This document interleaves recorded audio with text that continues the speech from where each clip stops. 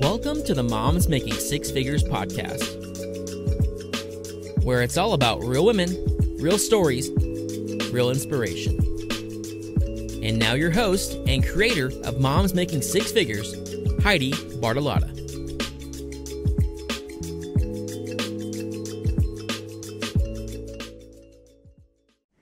Hi. See, this is how it already starts. Okay, we'll start. No, I think you should leave that in there. Thank you for spending some time with me today. Not like you really had any choice at all in the matter. Oh, I love it. Thank you for having me. So Kel is one of my dear, dear friends. Let's start out by talking about your professional background. For those that are listening, tell us a little bit about your very diverse and intense, at times, background. Yeah, I have a really kind of eclectic background. I started off in retail. I was in college, and I was a poor college kid. I wanted money. And I realized really quickly on, wait a second, I'm actually good at this work thing. In high school, I don't know that I ever felt like I did anything that I really excelled in. I was kind of okay at everything, but something about working was just fun, and it was invigorating, and it challenged me differently than anything else did. And that led me to lots of different opportunities, lots of different careers. And it was because I think I just said yes.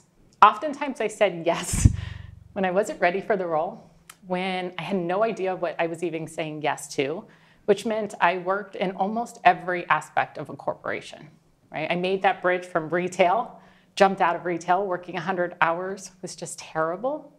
And then I realized, okay, wait, if I make that bridge, if I somehow get out of this retail world, there's a lot of opportunities.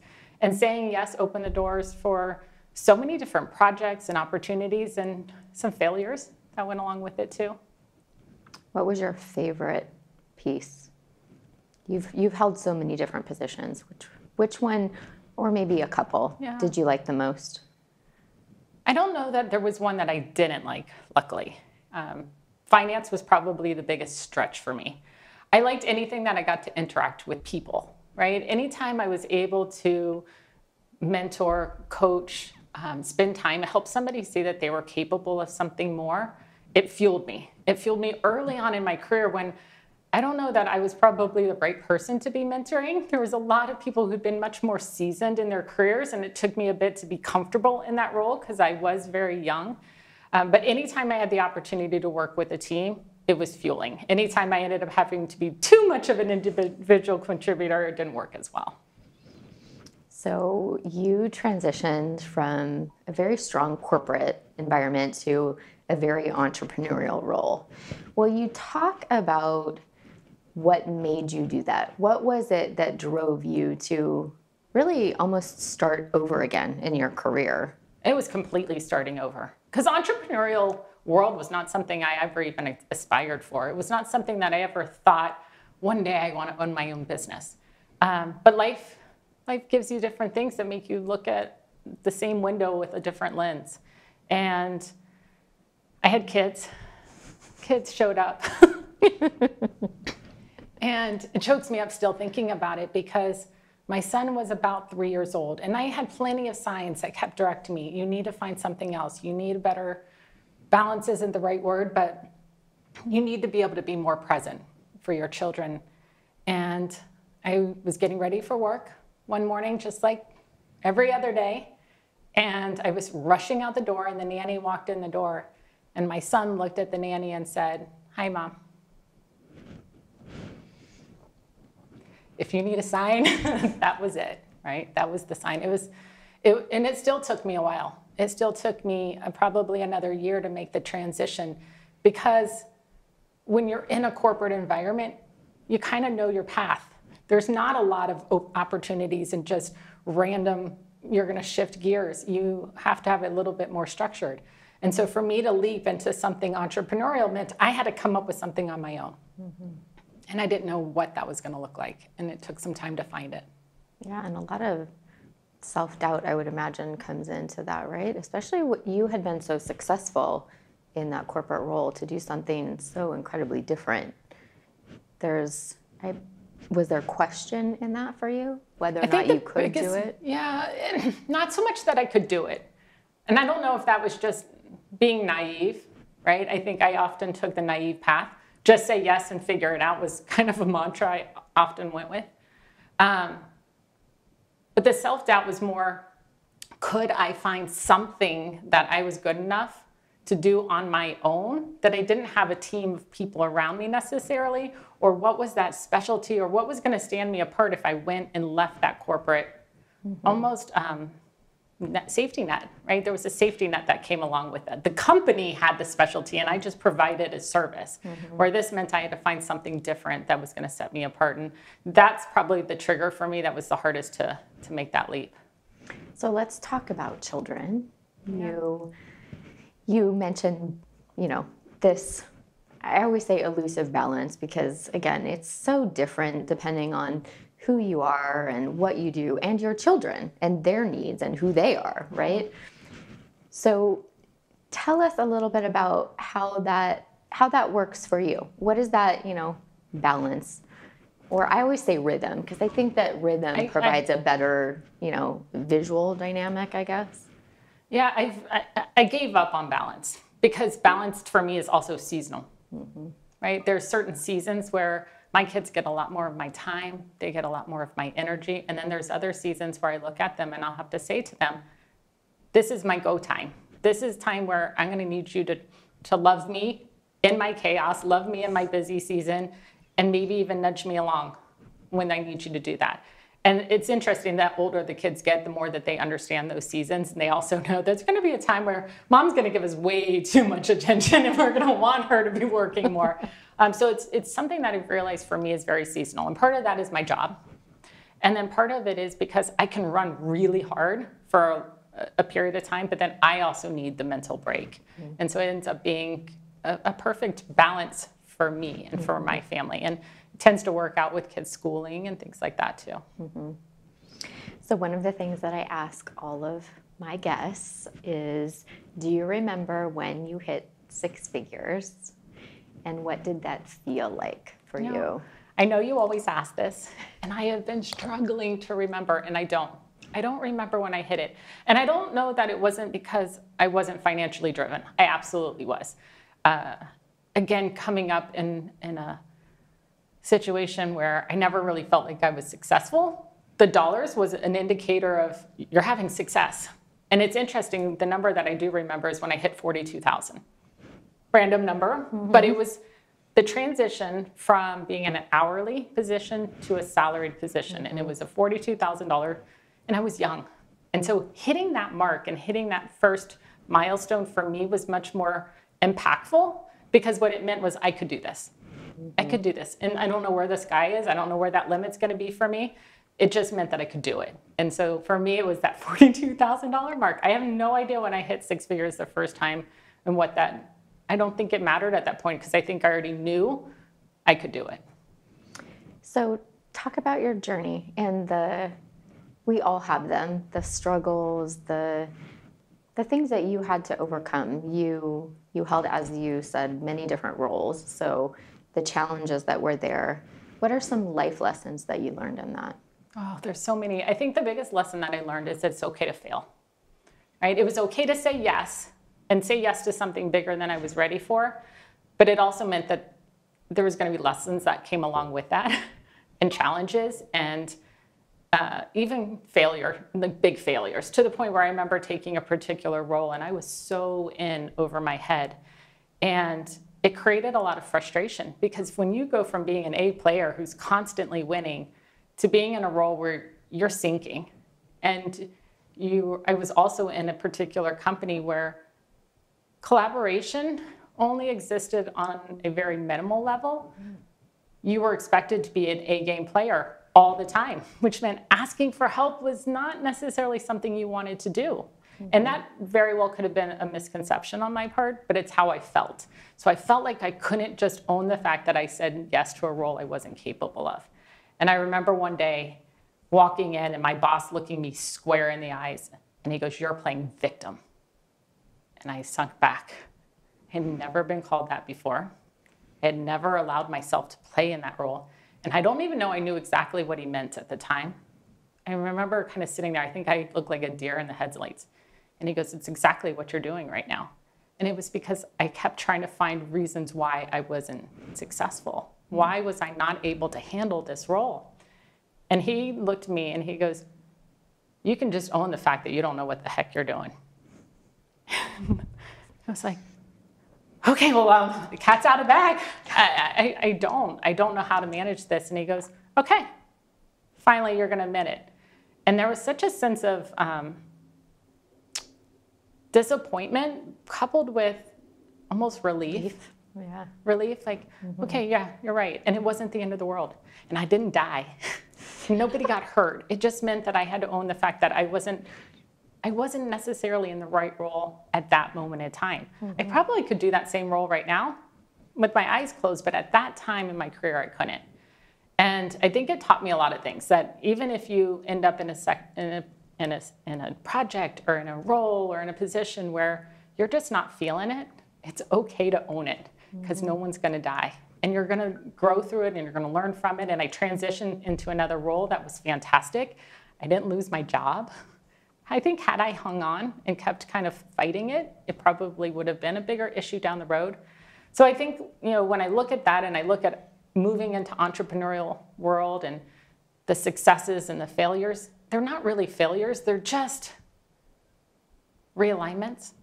Oftentimes, they're realignments, refocuses. Sometimes those failures are because our vision and our focus is on the wrong thing. And as soon as we pivot and make that change, everything realigns and you move forward so much stronger.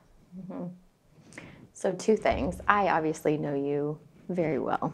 And one of the things that I think would be very interesting for our listeners to hear is you mentioned someone that was a very, very good boss. And you have also had, let's just say, extremely challenging bosses. One in particular that I know of. And what do you think is the difference for those that maybe are managing people or are leading people?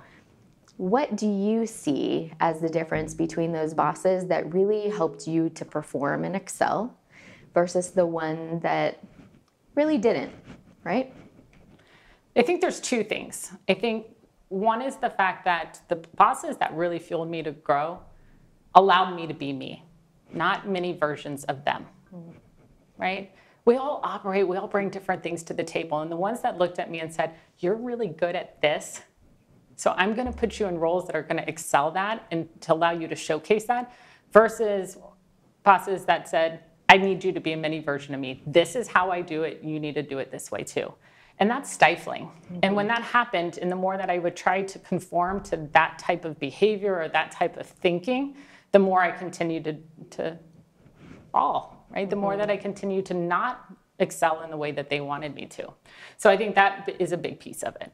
I would say the other piece is the fact that they were real with me and they didn't hide their flaws or their insecurities or their opportunities for growth. They were just very real in who they were and their strengths and how they were going to, bring those to the table in areas where maybe they weren't so strong. So they leveraged other people in the organization. And having that authenticity with your boss allows you to build a form of trust.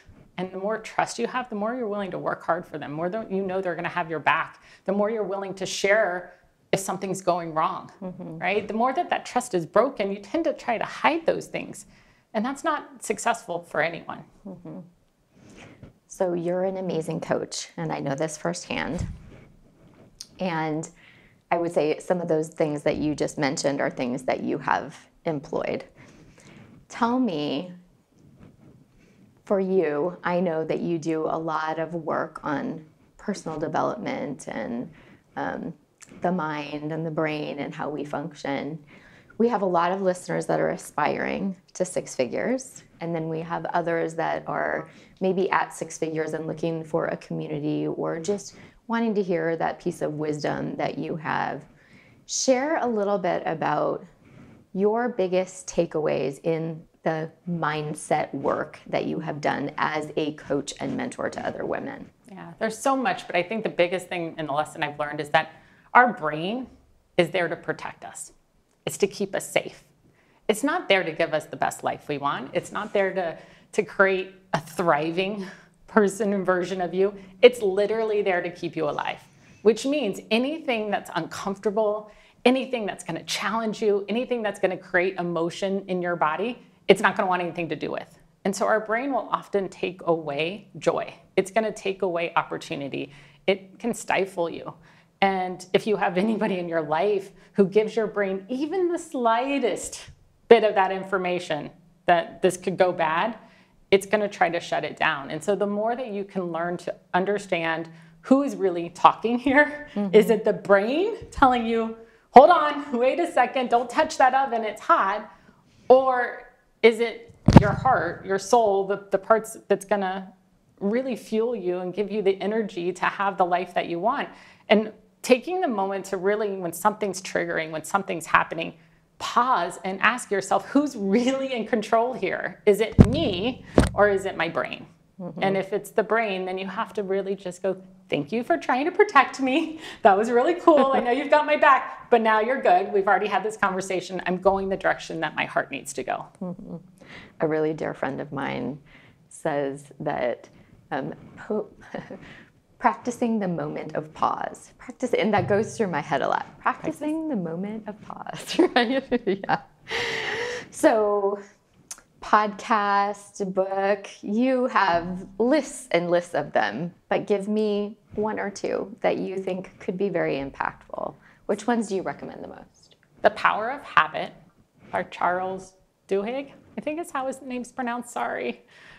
He's amazing. So habits are everything, right? Because our brain really can control us. So if our brain's going to have that much of an impact in what we're doing on a day-to-day basis, understanding the habits that are fueling us and moving us the direction we need to go versus the habits that derail us away from that bigger purpose is so powerful. And I love his book because he helps you to pause, to look at those behaviors. Some things like as simple as getting up and brushing your teeth is so programmed in our brain we don't think about it. We just do it, right? We've been doing it for so long.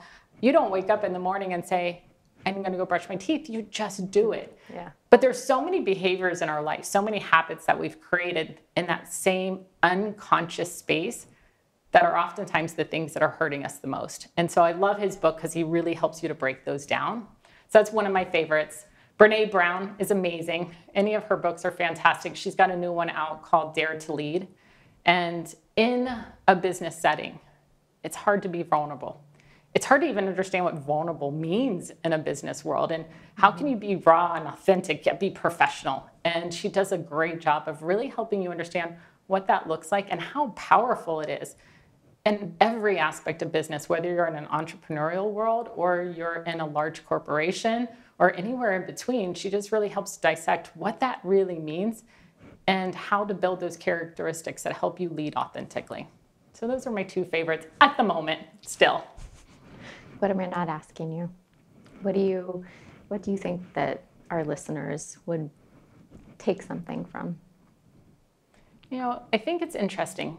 We're in such a beautiful place in the world, and we can get caught in all of the noise, and we can hear all of the negative.